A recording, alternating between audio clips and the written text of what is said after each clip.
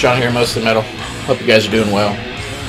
Today's going to be the February edition of my Metalhead TOTE box unboxing, whatever you want to call it. For those who never seen this before, you probably heard what the Metalhead Box is, where they send you a box every month. It's like a subscription service, and you get a few goodies, metal goodies, in your box. I have an old TOTE that I have right here, filled with my own metal goodies from the past, flyers, catalogs, God knows what else is in here. So I'm gonna do an unboxing of sorts every month of this. Hope you guys enjoy that. First, I wanted to give a shout out to Nasty Racks. I got this in the mail a week or so ago. You can see their logo there. This guy's name is Lucas Faltenberg. He's known as Rusted Winds, W-I-N-D-S, on Instagram. You can buy these. I believe he still has some for sale. This holds, I think, 100 cassettes, and he has some that will hold 80, I believe, a smaller size.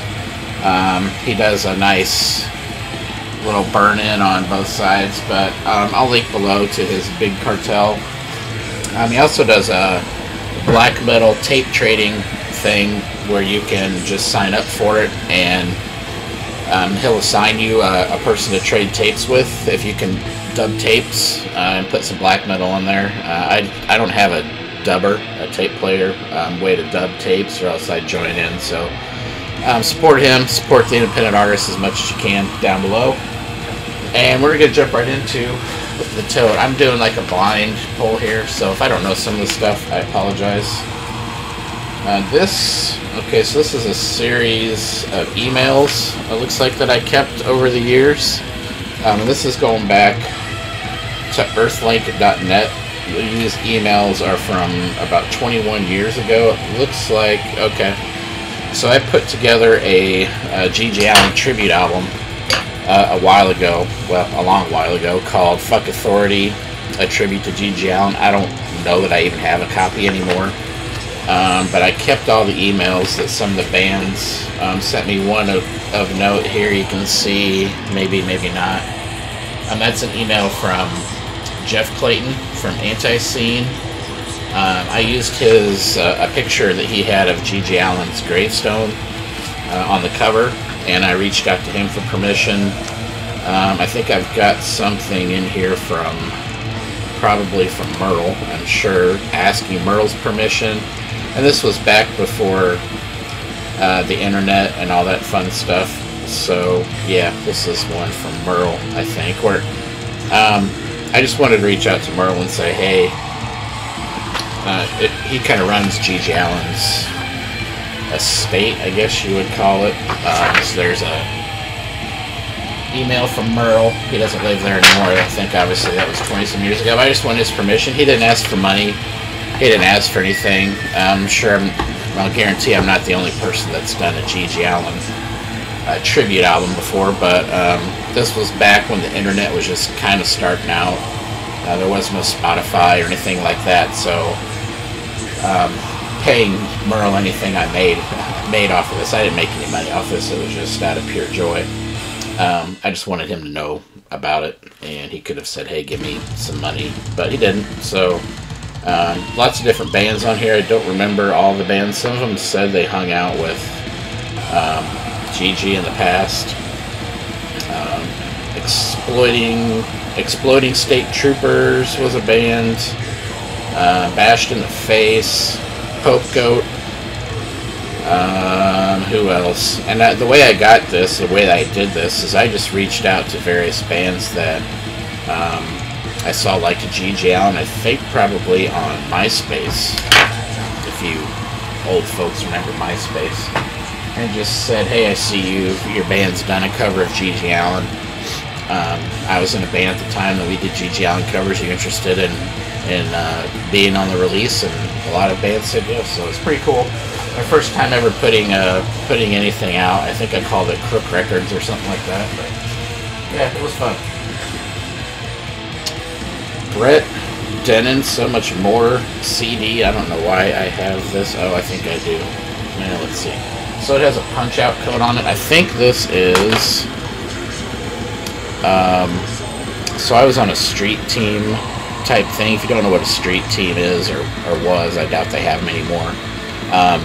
You could reach out to record labels and say, hey, I will go to my local record store and help promote your releases, and they would give you free stuff. You would take, like, they would send you posters and shit, and you would go to your local record store and say, hey, I'm street team for Bloodshot Records, let's say. I've got these posters, would you mind putting them up? And most record stores said, yep, no problem. Here's some promos, here's this, here's that. So I did that for a little bit, just as kind of a fun thing to do, but that was a pretty popular way for smaller labels to get their stuff recognized in record stores. They would just give you some free stuff on the side and let you do their some of their heavy lifting for them. So pretty smart idea. And dig way down in here. This is a purple bag with a roll of toilet paper in it. Should have found this during the pandemic. Some other plastic shit in. Okay, I know what this was from. So I saw, yeah, this is ringing the bell. I saw Typo Negative at the Milwaukee Metal Fest. This thing says free CD. Yeah, you can't really see it.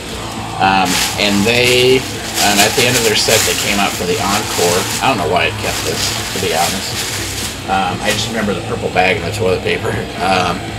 And Typo Negative came out for their last song, and before they played their last song, or maybe second to last song, they came out with a shit ton, no pun intended, of toilet paper. And what they did is the band, the crew, everyone just started winging toilet paper at the crowd, and the crowd would take the toilet paper and wing it back at Typo Negative. And by the time they were done TPing the crowd, and the crowd was done TPing them, it was just like a sea of toilet paper everywhere. And it was, I mean, there was beer and stuff everywhere. Sweat was sticky to it, and it was all over the floor. I'm sure it was a nice mess for someone to clean up. That was one of the first times I saw Typo Negative, so it made quite an impression. This is a tape that someone sent me, a cassette, and it looks like they also put a handwritten note in here back, you know, hey, I've been playing in this band since 2000, kind of a weird little note in here, but this was, looks like a guy, Adam Wolfson from New York, Long Beach. It was his band. Gave me his AOL information again for the G.G. Allen tribute album. Kept that. I've got various things I won't go through a ton because it's all Crook Records stuff. It was all G.G. Allen tribute stuff. This is from a band called Brain Sample. They did Unpredictable and Public Enemy #1. I have a few of these in here that I can see. Anyway, here's another one from Harry Balls. This has all kinds of stuff in it, including one of their love sores on Filthy Fucking Records. I'll show you the back real quick. YouTube won't like that, but interesting. Crook Records, I'm gonna go dig in here.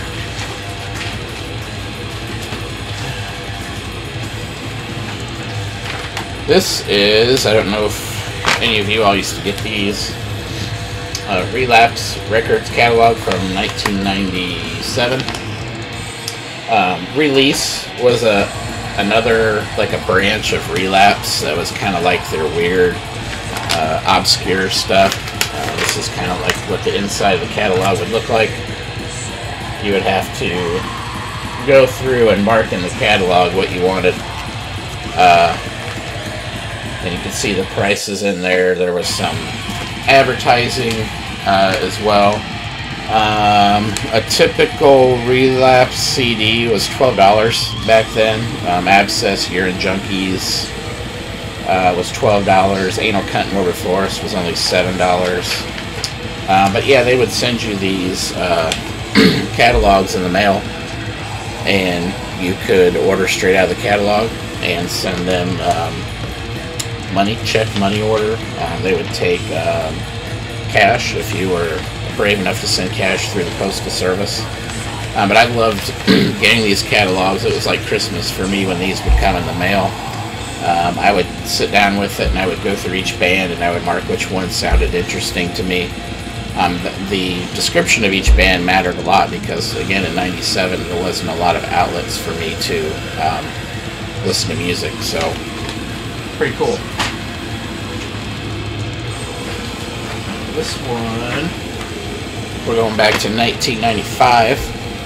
This is a Century Media catalog with the order form on the inside, telling you, you know, what to buy, how much everything was, how to order, all that fun stuff. They actually printed. What I liked about Century Media is their catalogs were smaller, but some of the T-shirts and stuff, they would do color pictures. You can see some Grave down here, Grief. This Mayhem shirt was pretty popular, the pure Norwegian black metal shirt.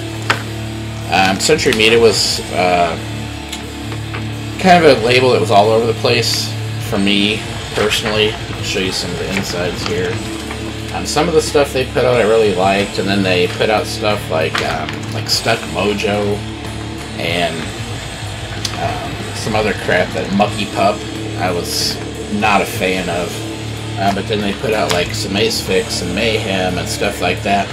And again, we couldn't listen to this stuff back then, so if you liked Grave, for example, which I did, and you knew, hey, that's on Century Media, and you would go pick up an album, let's see, 454 Big Block, Your Jesus. You would go pick that up and at the record store, oh, it's on Century Media, it's probably pretty good. Not so much, in my opinion. So it was hard to dig through the good and the bad. Back in the day, you would end up spending half your paycheck on stuff, and some of it was just dog shit. And of course, you could turn around and go back to the record store, and they would gladly buy it back from you and sell it used. So there's a lot of the bands that were on the label. Here's the front and the back of the catalog. Kind of cool to go back through some of these and see, you know, wow, if I bought that CD back in the day, it'd be worth about $50. Try not to look at anything here. This is another Relapse catalog from 1996. I'm going to show you how old it was. It has an advertisement for Neurosis on the back here for Through Silver and Blood. In stores now. Great album, by the way, but this is, I won't show too much. This is actually very similar to the one I just showed, but again, it's all the order forms, or the prices, and you can order and whatnot. So yeah, interesting stuff. I like keeping this kind of stuff just because you don't get them anymore. This is, looks like it's called Maximum Inc., Wisconsin's music magazine for fans and musicians. I probably got this. It says 2005 is the date. That's obviously Iron Maiden on the cover. But this is like an advertisement. What you would do is get these free papers when you would go to shows, and they would advertise what was coming, and you could start to plot your trip. Like, oh, Social D's coming September 20th, but Disturbed, if you wanted to see Disturbed, is coming August 31st. You would have to look at where all these folks are playing. A lot of times they advertise Chicago shows in here. Here's an advertisement for Clutch up top there. This was before I knew who Clutch was. Wish I would have went and seen them back when I knew. Some phone sex too, if you so inclined to get that. And then they would interview bands here and there in these magazines. They would do some interviews, some music reviews, stuff like that. Phone sex. if we were so inclined. I don't know why that was such a big deal back then. And then it was basically just one big advertisement, and obviously, like on the back here, "Hey, Judas Priest is coming," with probably no one. I don't see one in 3 doors down with excuse me, "Stained" and "Breaking Benjamin." So this was probably a paper I picked up when I was going to Milwaukee Metal Fest or something like that, or I actually went to a show in Milwaukee. That was pretty rare because usually shows would come through Chicago as well as Milwaukee, and they're pretty much right by each other, so I wouldn't have to make the trek. Funny story though, where I live, it's actually, if you factor in traffic, you can most of the time get to something or somewhere in Milwaukee before you can get to Chicago, even though Milwaukee is further north from me. True story. This is something called Skull Session. Don't remember this very much. Advertisement for Sub-Zero on the back. There's a barcode on here. It says magazine, Skull Mag. I don't remember where I got this. Someone named, I don't want to put his address on here, but this guy from Ontario sent it to me, looks like. Or it was sent to him. This is like a magazine. This is like an old school zine where they would interview bands like Slayer. It was all done in black and white. Apologies for Metal Mikey whining if you can hear him. My wife left and he's not happy. Happens quite a bit during these videos. Little thing with Unwritten Law in here. Trying to find some other bands some of you may be interested in. Speedball. No idea. Looks like this came out in 96. Because here's a little write-up of 96. This time in the 90s, anything that was music related, I would just grab and pick it up. Here's a Dealey Bob on Morbid Angel. There's David Vincent there. Before he started wearing cowboy hats. Some music reviews in the back. Again, not much to show. But yeah, these magazines and these zines were things you could just usually pick up anywhere. You could just say, hey, here's $5 or here's $1 or $2 and send it in, and these folks would send you their zine, and I think that's what what this was. Looks like issue number 35. This is something from, looks like Metal Disc out of Thousand Oaks, California. This is yet another catalog, and you can see here what I did. It's probably hard to tell. I don't know if you'll be able to see this little dot right here on At the Gates, but I would go through this catalog, and anything I was interested in, I would put a little dot by it. Slaughter of the Soul was this one. That's an album I might talk about more some other time. A lot of people love that album. I might be the only person I know that does not love Slaughter of the Soul. I know that's sacrilegious for some of you, but I don't know. I like it, but it's not, to me, it's not, oh my God, gotta go back to that album over and over and over again. It just does not do much for me. Marauder, I highlighted. Misery Loves Company, Mortis Gold, Sepultura, Only Living Witness, great band. Gutted, Bleed for Us to Live t-shirt, never did get that. Meshuggah, Internal Bleeding, Sinister. These are all bands that I was turned on to in the Milwaukee Metal Fest era when I was diving headfirst into the metal underground. So there's some cassettes in here. You can buy Kerrang! Magazine. I know that's a popular, I believe it's a UK magazine. That thing would get imported over here. There was a store that I used to go to. I still have some. Someday I'm going to go through my magazines and show you guys. I think I had, gosh, what was it? Kerrang! There was another magazine from overseas, I can't remember, but they would charge $9 for those. And this was back 30 years ago. But I liked magazines because that's where I read about bands, and having a UK magazine, you would find out about bands that aren't really covered here in the USA back then. I remember, God, what was the band that was so hyped over there that I could not stand? It wasn't Dogs Day More. It was, oh, God. It'll come back to me one of these days. They raved about this band nonstop, and it was like they were on the cover 4 times a year. So yeah, it was interesting time, and expensive time. I spent a lot of money back in these days, but that's okay. This is from Fat Records. It looks like it's their catalog from 2002, issue number 2. So they did like a comic book themed catalog, which was pretty cool. This wasn't mailed to my house, but they would interview like Dillinger 4, great punk band if you've not heard Dillinger 4, and they would have some funny cartoons scattered throughout. Fat Records is ran by Fat Mike.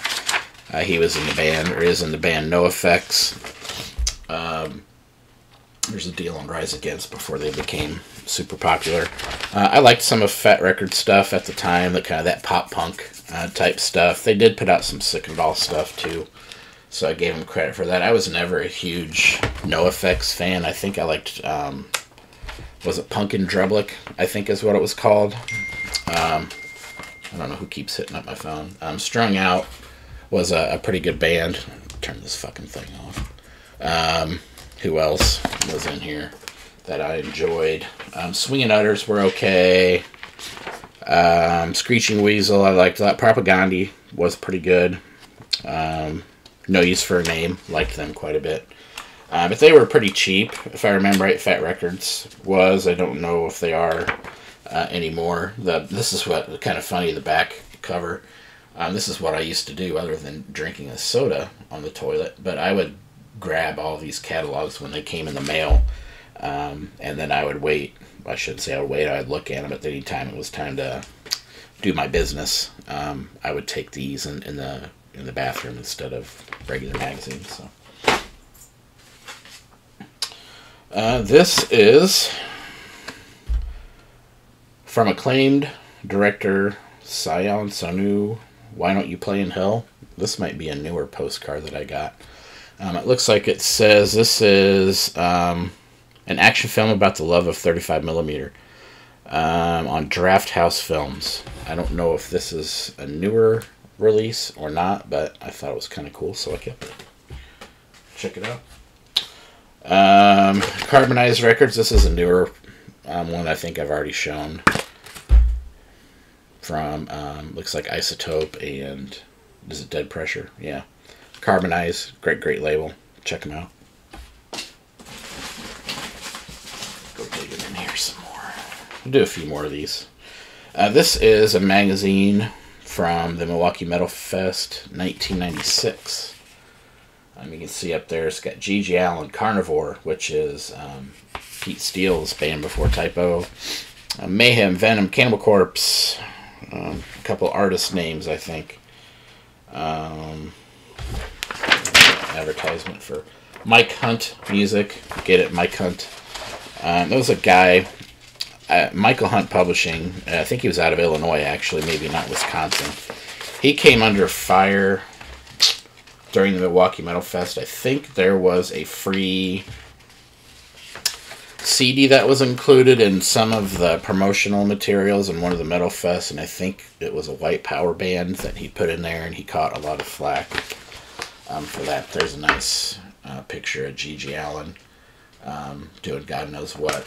And I think this guy that they interviewed in here, he did end up writing a book about G.G. Allin. I'm not sure if it's him or not. There's a picture of G.G. with Todd Phillips, the director. If you don't know Todd Phillips, he directed the Hangover movies. A huge step up from G.G. Allin. So he did do the documentary called Hated about G.G. Allin. Very intriguing if you've never watched it. But it's pretty cool to see he used to do these types of documentaries. He did another one about frat houses, I think, called Frat House. Went on to do Hangover movies and some other popular stuff. So cool to see his career take off. There's a write-up on Carnivore. There's Pete Steele, and I think he's in the middle there. Now he's on the far. He's way over here. Pete Steele in his young days. I talked about Carnivore in one of my earlier videos. Looks like we have an abortion write-up. I don't know why that's in here. Kind of weird. Advertising for Pit Magazine. I do have some of those to show you all at one point or another. I want to get around to it. Voivod advertisement. I'm not going to fit for all these pages. You guys don't want to see all this stuff. Little deal about the Misfits. I did get to see them at the Milwaukee Metal Fest with Michael Graves. That was we used to call them the New Fits instead of the Misfits. They were actually pretty good. I thought his voice lended itself well to the Misfits. And that was back when Danzig and the rest of the Misfits were at odds. And I think Jerry Only and company had to pay Glenn a lot of money to keep on using the Misfits name. And now they all kissed and made up and did those reunion shows that were... I saw one of them at Riot Fest in Chicago. The sound was not very good, but it was cool to see the Misfits together. This is a random magazine that I picked up called something about Earthfest. This is one of those, again, those newspapers that you opened up and there were all these advertisements for bands and shows and whatnot. I don't see much of note in here. It was more of just probably a random grab on my part. Record stores would advertise in here too, so you knew which ones were the cool ones. And you could go to... I'm not recognizing any bands in here, though. This is more of a advertisement for shows coming, so I don't even know where this would have been. Oh, it says Detroit, so I don't remember ever going to shows in Michigan, but I probably did at some point. This is around, looks like 1995. I don't recall ever going to shows in Michigan, but again, I was up in that Milwaukee, Detroit, Chicago vicinity, so you would always get your mitts on various pieces of information. This here looks like we got a couple of... This is a zine that someone slapped together. You can see an advertisement for Slayer, Deaden, who were actually from my area. The start of the band Lividity, I think, came out of Deaden. This is just something someone would slap together. It's put together by Staples, and they would just kind of say, hey, we are doing some black and white print ups of a bunch of stuff. This is from 1994. This may have been released. This was released in the Champaign-Urbana area. Section 8 was a popular band. And back here, the Silver Bullet and the 5 Points Tavern were places where they would actually let death metal bands play. I'm trying to see who else is in here. That it was kind of cool to see these bands rise from nothing, but that's if you see right there, it's there's Deaden's logo. I believe Lividity, like I said, came out of that. Desecration was another good band. Section 8 right here was another pretty cool band from my area back in those days. This is another, again, local advertisement from my local area. Periscope CDs and tapes. I probably kept that place in business, to be honest. I would skip class. I would skip college class and go spend money there. So this is just another zine, and you could keep track of shows and whatnot. But Periscope, I miss Periscope. It was a good store. And finally, to wrap this one up, this is just some Metal Blade Records catalog. You can see Fate's Warning on the front there. Cannibal Corpse. The Bleeding. Guar, Screw, Merciful Fate, Epidemic. Great band. That's what the inside would look like. It was just kind of a generic handout. They could print this for pretty much nothing. And that's it. So, that's it for this edition of the monthly tote. Hope you guys enjoy the trip down memory lane. Got a shit ton more stuff to get through. I got a shit ton of CDs in the mail. I've been on a cassette kick lately, but I got a bunch of CDs and vinyl in the mail. So I will be checking that out here very, very soon. Hope you guys like these videos. Hope you're doing well. And I will catch you all very soon. Later.